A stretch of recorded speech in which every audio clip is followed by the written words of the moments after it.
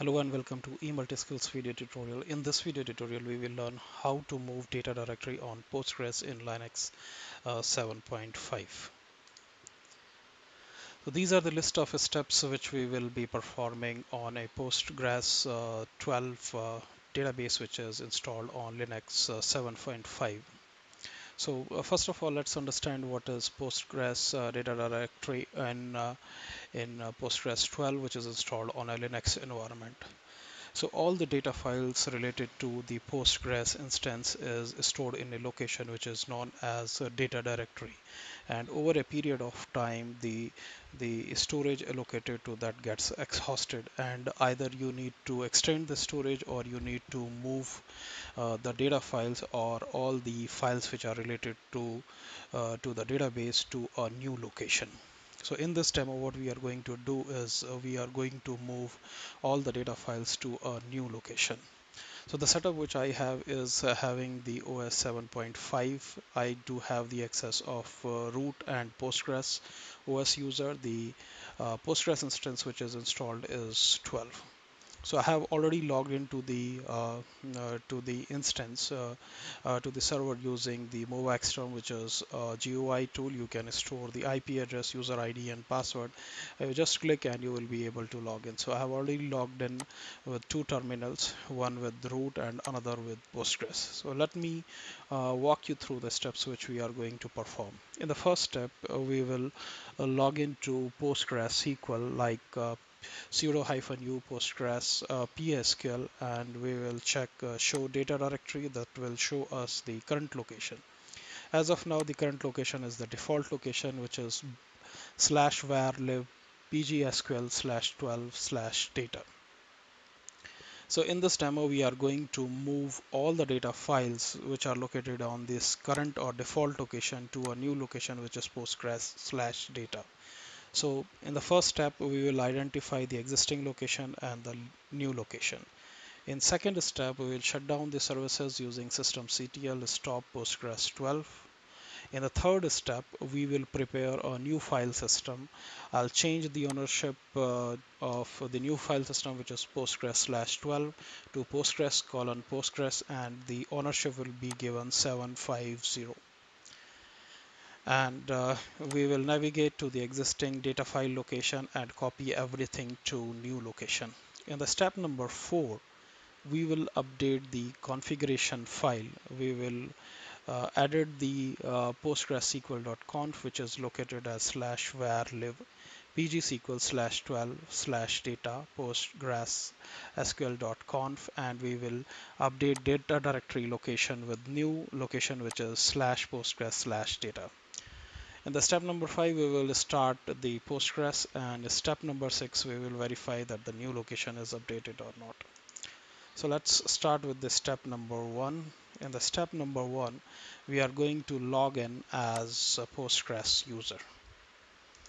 So I'm logged in as root, so let me say sudo -u Postgres PSQL. So I'm logged into Postgres command prompt. Now here you have to type show data underscore directory. So this will display the current location of the data directory. So this is the current location, and this is the same location which exists when you install the new version of PGSQL PostgreSQL. This is the default location, so this has not been updated. So we are going to change this location to a new location. In the step number 2, we will check the status of Postgres. Let me log in. So you can see on this terminal I'm logged in as Postgres. So you just need to say sudo systemctl status Postgres 12. So you can see that the status is running. What you need to do is you need to stop the service using sudo. I'm assuming we don't have the root access, although I have shown the first step as root. In the second step, what we will say is stop the service. Sudo systemctl stop system Postgres 12. Check the status once again. The status is inactive. It has been shut down. In the third step, what we will do is we will give the ownership on new file system. So let me quit out of this, and I'm logged in as root.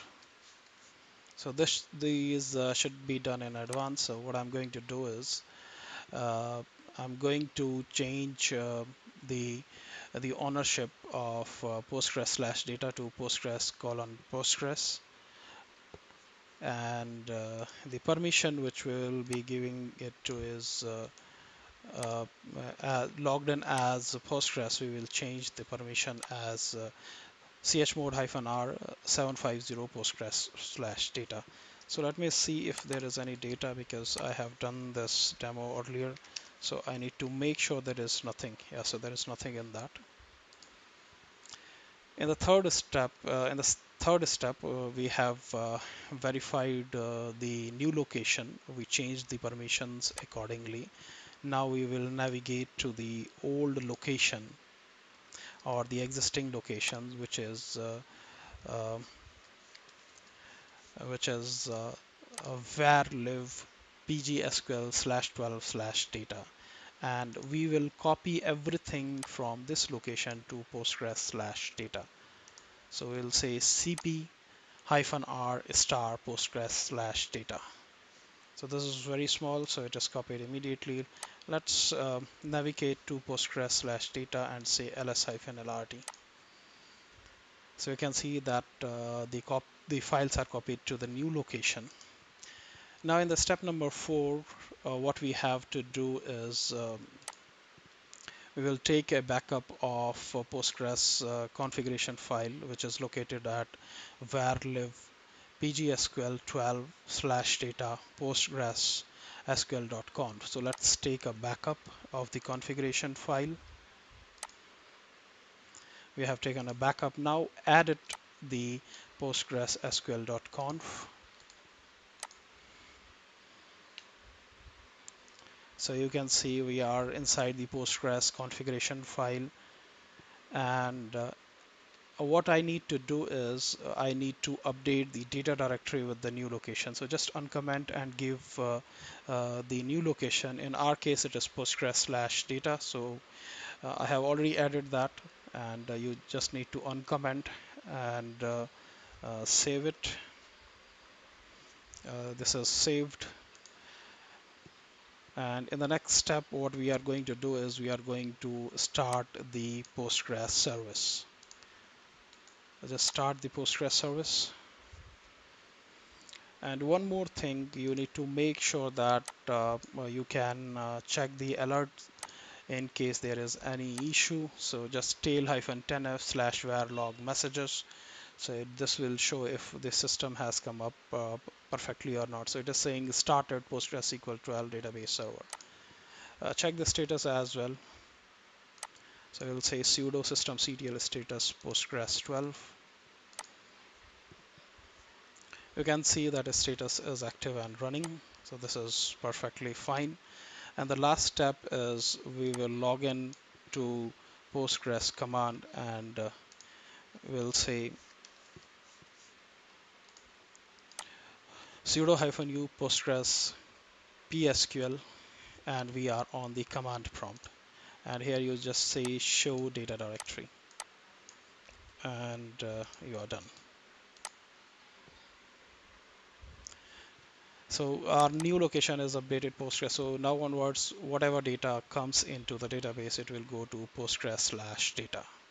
So we have successfully moved our data from existing location to new location. So what you can do, you can leave it as it for some time and delete the